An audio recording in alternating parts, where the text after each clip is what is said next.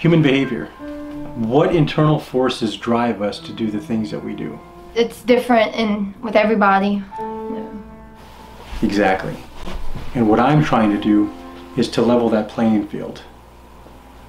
If you imagine every person that has ever existed, every hardworking person, every innovator on this side of the spectrum, and on the other you have every lazy sloth dragging the other half down.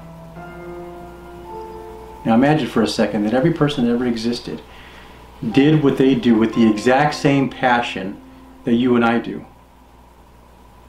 The world would be an infinitely better place. Don't you think?